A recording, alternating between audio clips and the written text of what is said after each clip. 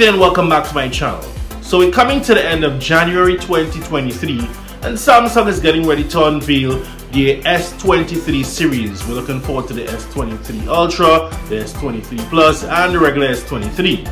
But right now what I've been doing is I've been using the Samsung Galaxy S21 Ultra for the past 2 to 3 months. So is it worth upgrading? Probably if you have a S10 or S9, maybe you should think about upgrading.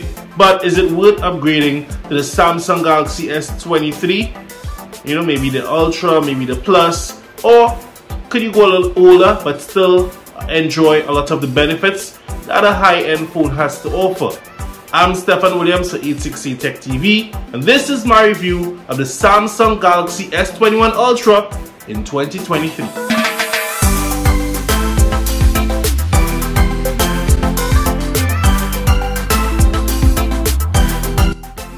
The Samsung Galaxy S21 Ultra is a beautiful device, and even in 2023, it's still modern by today's standards. There's been some debate over which Ultra was the better design, the S21 or the S22, and if social media is anything to go by, I think most persons would choose the S21. The smooth aluminum sides are only interrupted by the antenna bands, the power and volume buttons, mics, speaker grill, SIM tray and the USB Type-C port. The way the camera bump melds into the phone is sleek and beautiful. I love how it extends away from the phone and gives you some leverage when holding it. One of the negatives of that camera bump is the way the phone rests on any surface unevenly.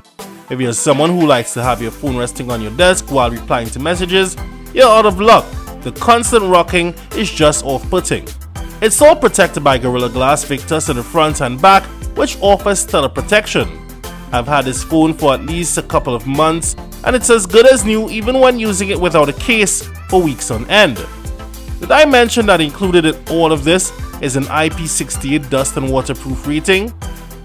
The matte black color I have also helps reduce fingerprints and smudges, but it's just a bit too smooth. If left on your couch, arm, or anywhere precarious, you should expect some slippage. Sometimes it even slides out of my pocket when getting out of the vehicle if I'm wearing pants that's too smooth. So putting a case on it not only offers protection, but can also prevent it from slipping and falling. Now Samsung phones have become known for their displays, and this one does not disappoint. The 6.8-inch screen is the perfect media center, whether you're watching your favorite series, surfing the web, or playing games. It hits all the right points with color accuracy, viewing angles, plus my favorite peak brightness. You would have no trouble using this phone outdoors. This phone is a beast, and even 2 years later, it still runs like one. It's packing 12GB of RAM and running on the Snapdragon 888, which is just only slightly less powerful than the 8 Gen 1 that's powering the S22 Ultra. Just for some context here, the S22 Ultra starts off with 8GB of RAM, so there's a plus to getting an S21 Ultra with a guaranteed 12GB of RAM that could make a world of difference when you're multitasking. Opening and closing apps are fast and lag-free. Multitasking and switching between apps are a breeze, and that 12GB of RAM really shines through during heavy performance. For all you mobile gamers out there, your favorite titles will run perfectly fine even when fully maxed out. While testing this phone in early January 2023, I got the One UI 5 based on Android 13 update. So far my favorite features in One UI 5 has been the stacked widgets. There are more options for your color palettes, the new notification options, as well as the ability to set different modes and routines for different times and activities. I also like the auto optimization, which restarts your phone from time to time to help improve your device's performance, as well as maintain its mode. There is also a new Bixby text call option, which allows you to answer and respond to calls via text, similar to what you can find on Google Pixel latest phones. Android 13 also allows you to set different languages for individual apps, which is a great feature if you're bilingual or trying to learn another language. There are also new gesture features such as swiping up with 2 fingers to open split screen mode and swiping down from the corner with 1 finger to open up into pop-up view. One of the more visual changes can be found on the lock screen. You can change the information, apps shown on lock screen, and even the wallpaper by holding down on the screen when locked. My favorite is the ability to change your clock layout, font and color. You can even set it to look like an iOS clock. Another underrated feature of the S21 Ultra is the haptics. It's very hard to miss phone calls, texts and general notifications even if your phone is on vibrate. Speaking of notifications, the stereo speakers on the S21 Ultra does an excellent job. It's one of the better speakers you can find on any smartphone. With Dolby Atmos on board and an EQ setup that is very customizable, you can get a good tune out of these. You can immerse yourself in a powerful but clear audio while playing games, listening to music, podcasts, or just watching content. Now when it comes to security and privacy, you have a wide array of settings to choose from and to set to your liking. One UI 5 have made some improvements with the layout of all your security options, so you can easily set which apps has access to your microphone and cameras, and even which apps can track your location. Samsung security services are some of the best. The handy secure folder can be used to hide and store confidential documents, files and the likes. You can unlock your phone via the usual pattern or pin. You can use the ultrasonic fingerprint sensor, which is almost 100% reliable in nearly any circumstance. There is also face unlock, which I must say in poor lighting is hit or miss, but I have seen some improvements since I have upgraded to One UI 5. Battery life on this is superb. I won't spend long on this subject because there's just no need to. You can get a solid 5 to 6 hours of screen on time with moderate to light usage. Now there's no crazy 120 watt charging to standard 25 watts, and you will have to purchase your own brick. It takes about an hour and a half to get a full charge, but there's 15 watt wireless charging and even reverse wireless charging. So we're almost to the end of this review of the Samsung Galaxy S21 Ultra in 2023. But I know what everyone is waiting on: the cameras. What are the cameras like? What are the specs? How do the photos come out? How does the videos come out? That's up next here inside my review of the Samsung Galaxy S21 Ultra in 2020. Finally, let's get on to the cameras. Despite what your eyes might be seeing, the S21 Ultra is equipped with a quad camera setup on the back, which features a 108 megapixel main camera, a 10 megapixel periscope telephoto lens with 10 times optical zoom, a 10 megapixel telephoto lens with 3 times optical zoom, and a 12 megapixel ultra-wide camera, plus laser autofocus for good measure. On the front, we have a 40 megapixel selfie camera. Samsung's full suite of camera features are on board, like Director's View, which lets you shoot from all 4 cameras, not exactly at the same time, but you can easily switch between the 3 main cameras in the back while still capturing your selfie video, which is perfect for mobile vloggers and YouTubers. I'm not gonna go through a detailed description of each photo, you're gonna be the judge of that.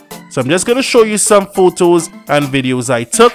Let me know your thoughts down in the comments. What do you think about the photos and the videos from the S21 Ultra in 2023?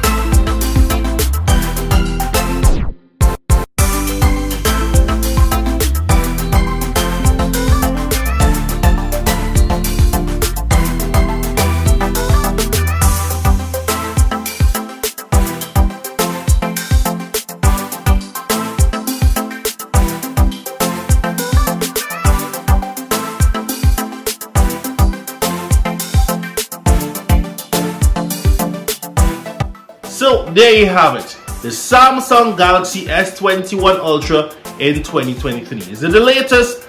No. Is it one of the best? I would still say that this phone is on par with almost all the other flagships, even 2 years later after release. It's running on the latest Android and the latest Samsung software. It has amazing cameras. It's the most versatile camera system I've yet to use, with that 10 times zoom and a 3 times optical zoom. You got your super space zoom and all of that. It's an amazing system. The phone is smooth. Battery life is good. It's not great, but it's good. And there isn't much to complain about. An amazing screen that you can use very fairly well in outdoors in bright sunlight, like here in Trinidad and Tobago in the Caribbean. So, as Samsung gets set to unveil the S23 series, maybe you've got an older phone, maybe you've got an S9 and S10 and S8, this probably is the phone for you. You can get it at a great price, at a great discounted price, wherever you can find it online. And once it's in good shape, you definitely won't regret it. So, thank you for watching my review. Let me know if I've changed your mind, or if you're thinking about getting an S21 Ultra in 2023. And also stay tuned, because I will be having that S23 review sooner rather than later. As soon as it drops, I'm trying to get my hands on it. I'm definitely gonna bring that to you all live here on YouTube, right? So feel free to leave me a comment down below, and let's get in touch. Very soon I'll have a link where you can donate to the channel to help me bring more videos like this if I get more donations, because right here in Trinidad and Tobago, we don't make money from YouTube.